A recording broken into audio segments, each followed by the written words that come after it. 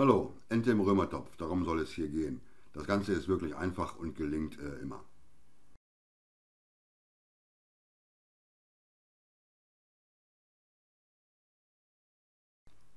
Dann fangen wir mal gleich an. Als erstes die Entenkeulen waschen, gut abtupfen, mit Salz und Pfeffer würzen.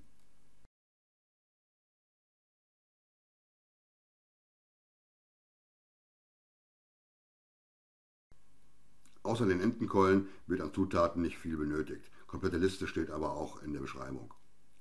Also man benötigt eine große Zwiebel und 6 Möhren. Und 2 Orangen. Davon brauchen wir später den Saft für die Soße.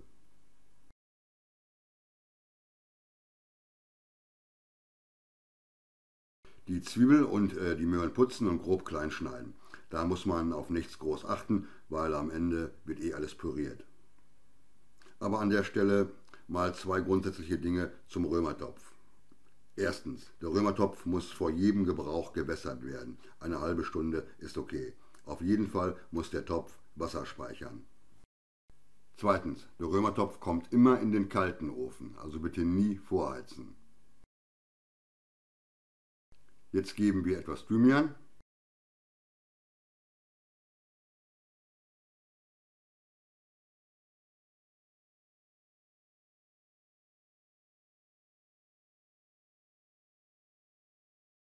und Majoran dazu. Und schon können wir die Entenkeulen auf das Gemüse legen.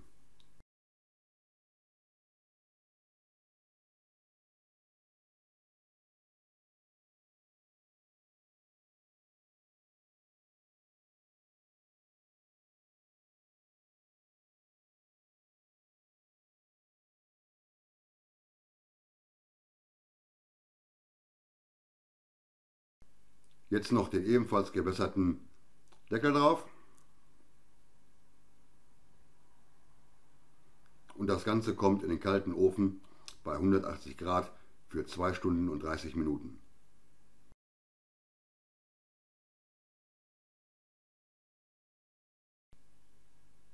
Die Orangen schälen. Von den Orangen brauchen wir 200 ml Saft. Hier haben jetzt 2 Orangen gereicht.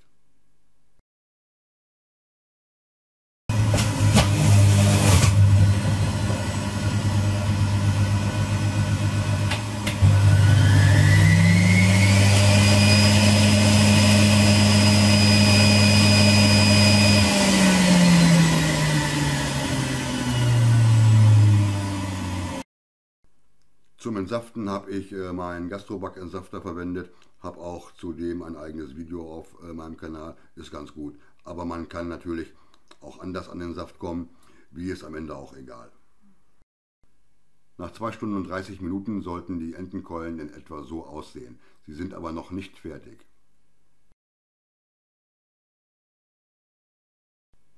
Wir nehmen sie kurz raus und stellen sie für einen Moment beiseite.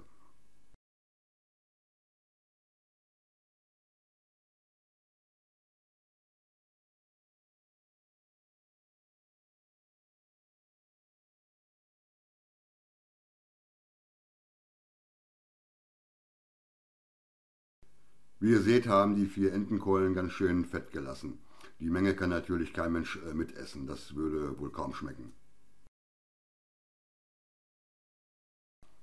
Mit einem Schaumlöffel nehmen wir jetzt das Gemüse und geben es in einen Extratopf, denn daraus machen wir die Soße.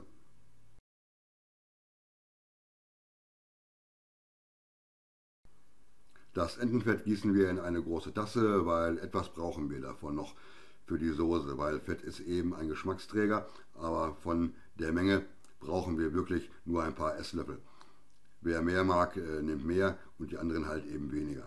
Man darf auch nicht vergessen, das Gemüse ist schon mit dem Fett getränkt.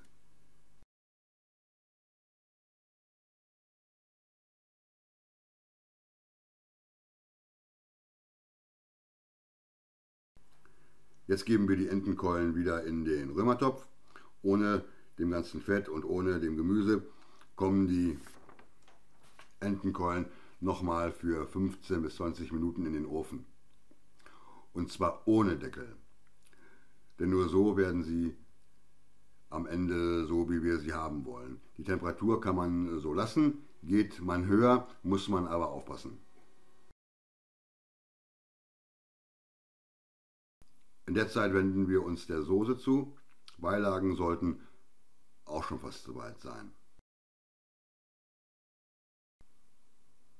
Wie gesagt, nur etwas von dem Entenfett verwenden und alles mit einem Pürierstab pürieren.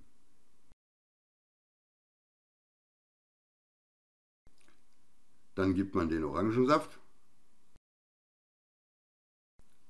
und 1 bis 2 Teelöffel Hühnerbrühe dazu.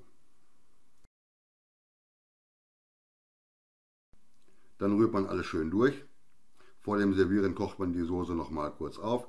In diesem Fall war ein Binden nicht nötig, ansonsten eventuell 2 Esslöffel Speisestärke in Wasser aufgelöst dazugeben. Nach gut 15 Minuten sind die Entenkeulen auch fertig und ich finde, die können sich wohl sehen lassen.